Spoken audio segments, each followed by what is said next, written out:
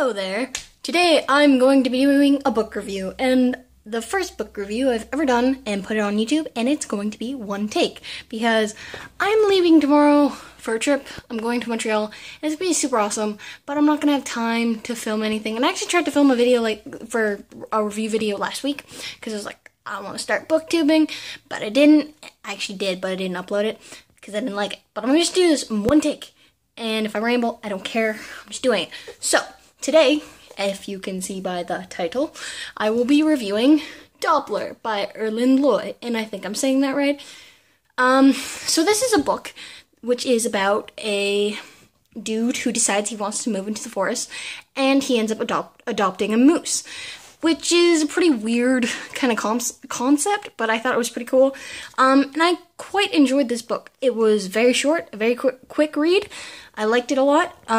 It was kind of very absurd and a bit funny because of that, because it is a weird concept. Dude moves into the forest, kind of leaves all of his life behind, and adopts a moose, and then he ends up doing things in the book, which I won't tell because spoilers.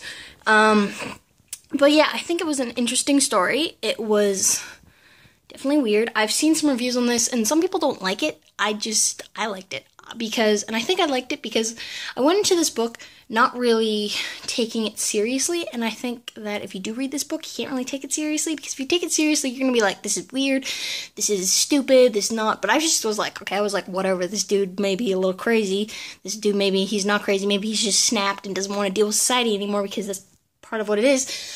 But yeah, I thought it was cool.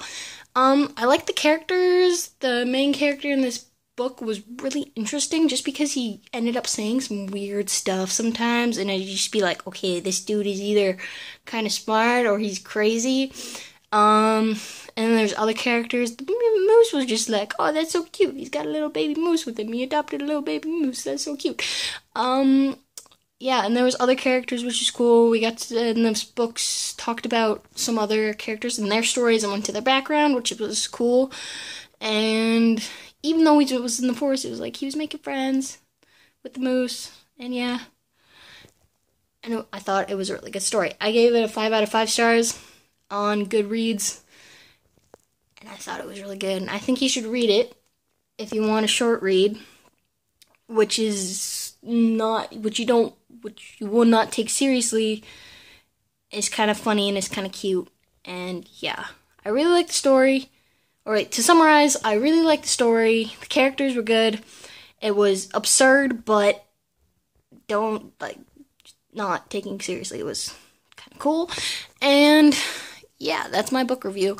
I know it was quick and kind of crazy, and I'm probably rambling and talking really fast, and I'm sorry about that, but I'm going to go because, yeah.